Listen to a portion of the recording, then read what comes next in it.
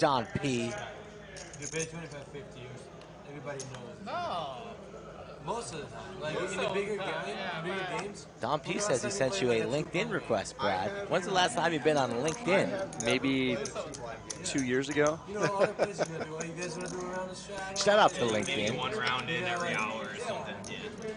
Everybody out there uploading a resume. I've probably played couch games here like 60 times now. On the button, Mariano races to 300. Has not been too active today. Seems like he's been a little bit card dead. Yeah. Maybe like in smaller games. Doug comes along. He's been playing a lot of poker lately, Mariano. Yeah, he's been crushing it. A little bit of like I'm playing, so it's like kind of like With you. but in general. Ace Wow, four. flops the nuts. On the button. Doug with a heart. Drawing dead, makes the call. There's the other heart, so Doug might think he got there. Yeah, but it's tough to get too much value out of the 8-high flush.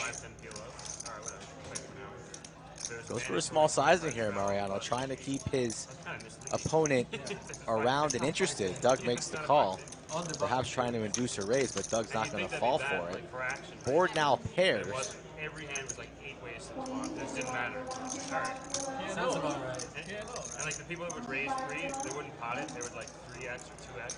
Like Both these gentlemen deep. Don't think Mariano's going to be afraid. Still going to fire a value bet here. What will he make it? Are you out? 1,100 maybe? I think he's going to go a little less. I had no idea. Like I'd have some. Much less. 500. Flopped like top and bottom, but like there's 7 people in the hand. I think Doug's going to pay this off just because he's curious.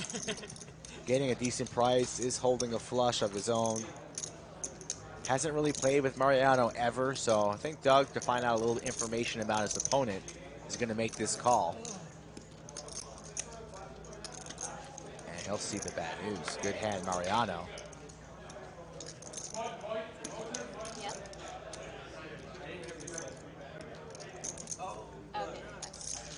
Doug taking a page out of your book, Rick. He's got a couple of silver threads of locks on his head there. The silver fox in training, perhaps. Doug does? Yes.